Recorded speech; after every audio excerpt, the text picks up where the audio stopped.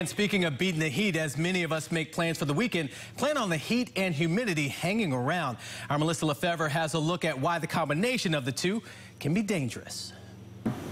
Well, summer is synonymous with heat and humidity, and chances are you've probably heard the CBS 17 storm team mention the heat index.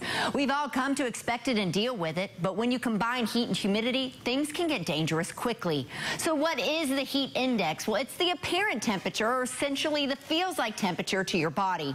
First, let me give you a little science. Now, our bodies cool down by perspiring. The evaporation of our sweat helps cool us down and regulate our temperature. If our sweat can't evaporate, the body can't regulate its temperature.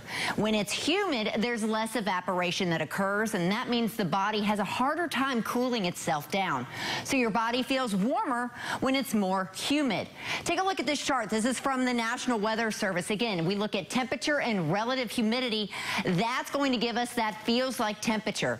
It's important to note that these numbers, that's for shady locations. If you're out directly in the sun, heat index values can increase by up to 15 degrees. Now, it's crucial to limit your time outside and stay hydrated when we're talking about that extreme heat and humidity. Here are a few signs again for heat exhaustion versus heat stroke. If you're faint or dizzy, you've got cool, clammy skin, excessive heat or muscle cramps, want to cool off, drink water.